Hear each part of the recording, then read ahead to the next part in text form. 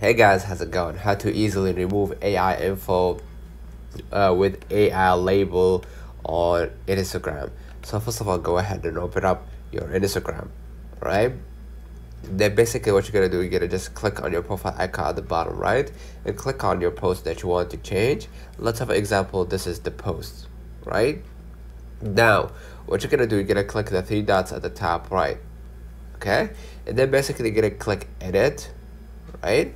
And then basically you can see right here the add AI label, and as you can see I have already shut it down, right? If you enable it, that means that the AI label will be appeared, and then basically hit done at the top right. If you want to shut it down, just toggle this one off and then hit down at the top right, and then basically you won't be able to see the AI label. So let me know in the comments if this video helped you. Don't forget to like and subscribe, turn on the notification bell to receive every video we upload. Thank you for watching.